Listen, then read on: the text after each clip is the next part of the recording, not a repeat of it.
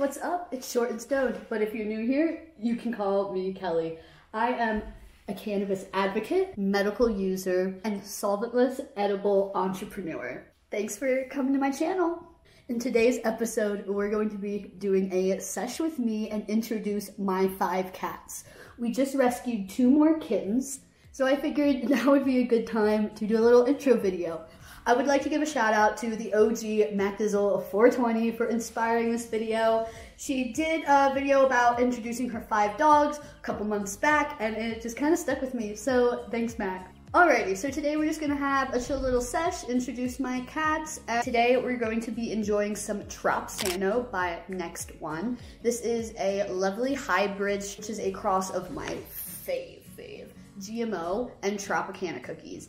It is a more like gassy, earthy flavor with, think of like a little like cinnamon undertone. It's #1 terpene limonene, and its #1 minor can going to be CBG. And it is ideal for dabbing, mainly because of its high terpene profile and just the flavors it has. So we're going to be enjoying this on my Dr. Dabber Switch.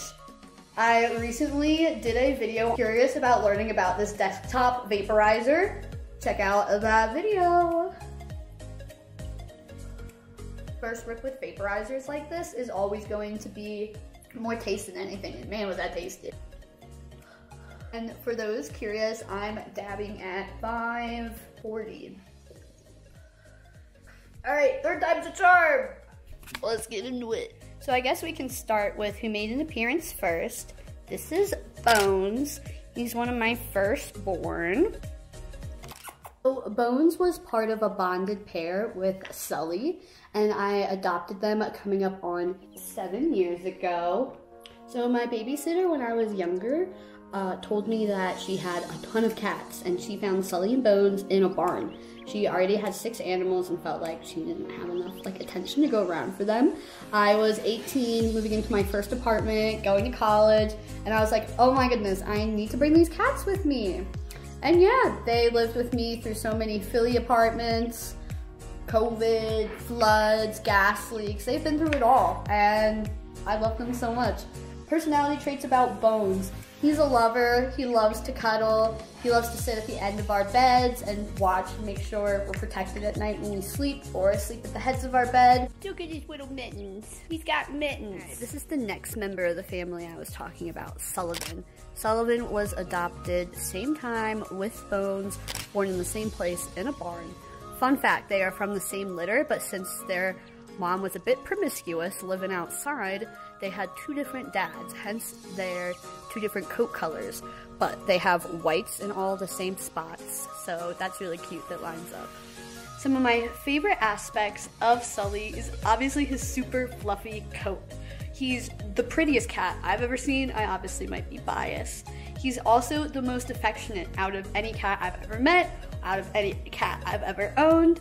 Sully is the cuddler of the group. He loves to snuggle up whether we're sleeping, watching a movie, sitting down having dinner. If that's a lap, he's sitting on it.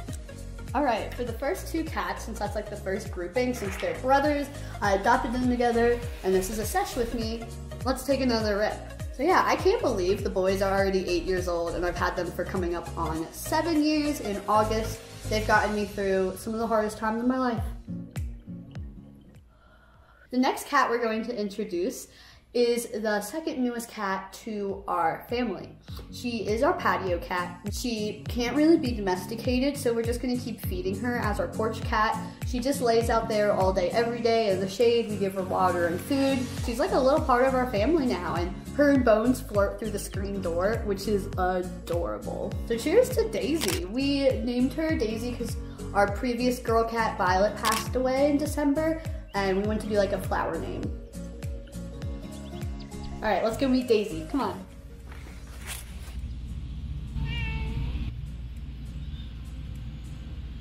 She's still really weary of people. We can't get too close, but she does hang out while we read and eat out there. She just hangs and guards our garden.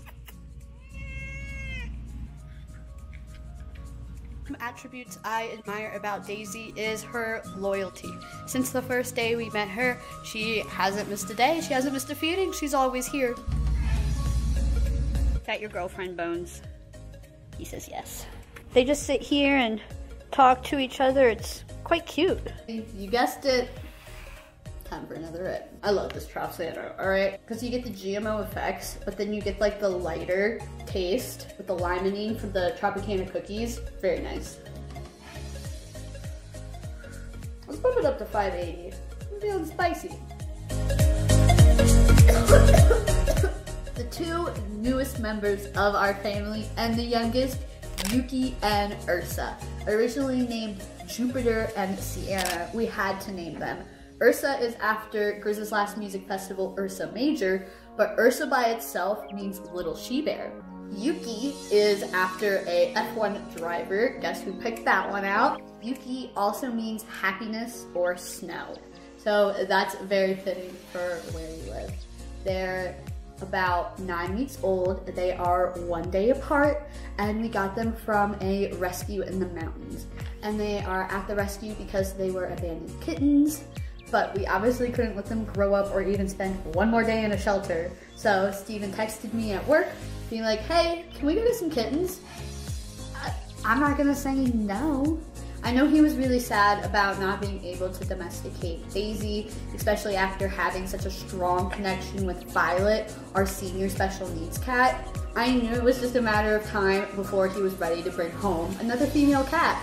And now it was 2 kittens, because obviously, 2's better than 1. My favorite attributes. Ursa's a little more laid back, a little more shy, a little more timid. She loves to cuddle, and I just think she's a sweetie. Yuki, on the other hand, my favorite traits about her, which I hope this doesn't change, is she's a crackhead. And I mean that with so much love. She's so crazy, spontaneous, just outbursts of energy. It's quite a spectacle to see. Only ever adopted or rescued cats once they're full grown, like a year and a half on. So to be able to experience the kitten phase is just such a sweet treat. Let's go meet the cute little kitties. Ursa, who used to be Jupiter, is the gray one, and Yuki, who used to be Sienna, is the beige and white one. They're little bundles of joy. I definitely want to just pause this moment, but that's why I'm taking these videos, so I can look back on this. So I hope you guys love my new kittens just as much as I do. Let's go see them in their kitten room. We've transformed the bathroom into the kitten room, so let's see where they are. Hi, Yuki. Hi, Ursa. They're sleeping. I don't want to disturb them. Hi, Yuki. I really don't want to disturb Ursa. Yuki's so annoying, always finds a way to like wake her up and annoy her.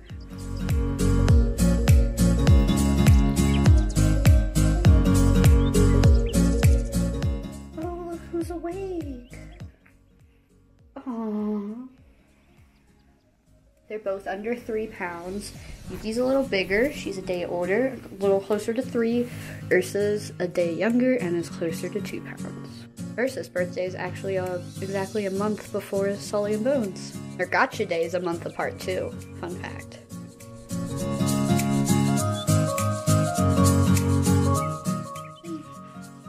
Yeah, go over to the left a little more. You're almost there. Even though they're from separate litters, they were together in the animal shelter, and we found them in the same basket, and they already cuddle, groom each other, eat out of the same bowl. So I think it's a win. They're definitely pretty bonded already, which is great to see. That's why you get 2. Say goodbye to YouTube. All right, bye kitties. Bye guys. What are you saying out here? They say goodbye, Daisy. All right, say goodbye, Sully. He's not vocal. That's all for this video. I hope you enjoyed it. Don't forget to subscribe, like, and comment if you liked this. If you made it to the end of this video, comment kittens. Let me know in the comments what your favorite attribute about your cat or animal is. Obviously, to send it off, we're gonna be doing a dab. I'm gonna bump this up to 600 for a little send-off. Thanks for being here, guys, and I'll see you next Thursday. Peace.